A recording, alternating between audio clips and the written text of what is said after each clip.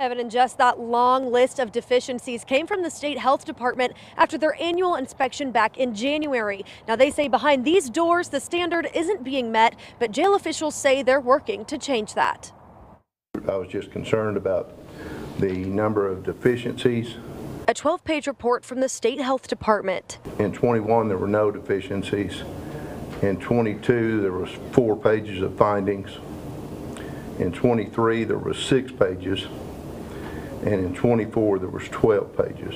The report detailing where the Cleveland County Jail wasn't up to par. Bottom line is my goal and my job is to make sure we have a safe, secure, and clean environment for those inmates, and I will continue to do so. The report pointing out missed hourly inmate checks, trash and food left out, and standing water. It also raises concerns about the inmate cells, pointing out lights and vents stuffed with clothes and toilet paper, and cells that were colder than state standard. On the day that we got inspected, it was 13 degrees outside, and the temperature inside the pod that they measured, which was scheduled to be taken down for maintenance, was 62.5 degrees. Plus, the state says the mattresses inside were unclean and torn up. Jail officials say they're in the process of replacing all their mattresses and working with staff and inmates to clean up, saying it takes discipline. Changing the culture, we're mentoring our staff, and we're training our staff, and in some cases we have to discipline staff. And what is important is that we learn from the deficiencies and we work to correct them, and